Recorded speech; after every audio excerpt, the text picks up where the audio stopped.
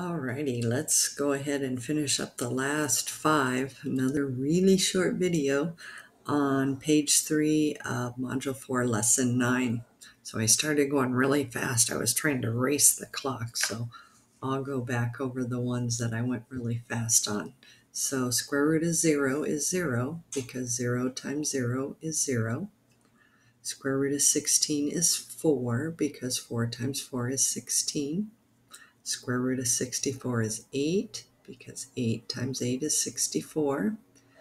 And here we wrote not possible, and that's because negative 3 times negative 3 is positive 9, not negative 9. So that's why it's not possible. There's no number times itself which will give me negative 9. And any number times itself will always give me a positive number.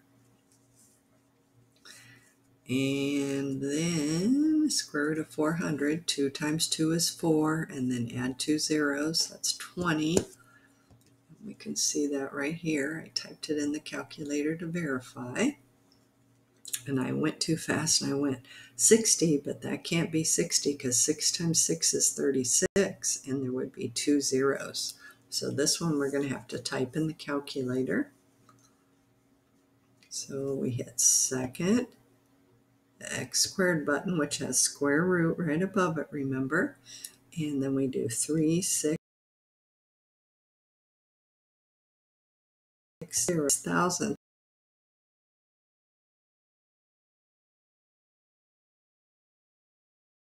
So 10.974.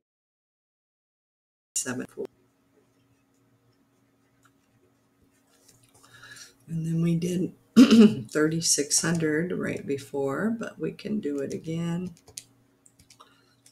And that is 60, because 6 times 6 is 36, and then 2 zeros. Square root of negative 100. Negative 10 times negative 10 is positive 100. So this is another one that's not possible.